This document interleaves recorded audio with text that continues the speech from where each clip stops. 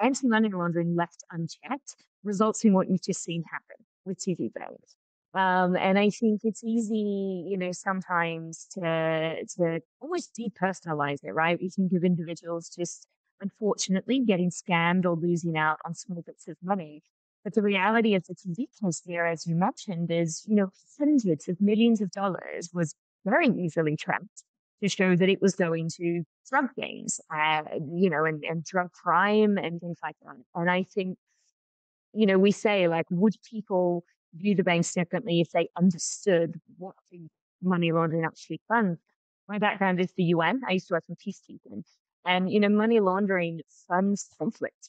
It funds crime. It is a huge thing that we can do to create more peaceful societies. So, just on a personal level, I think we need to make sure that it is looked at as an issue that affects our societies beyond just scams that, help individuals.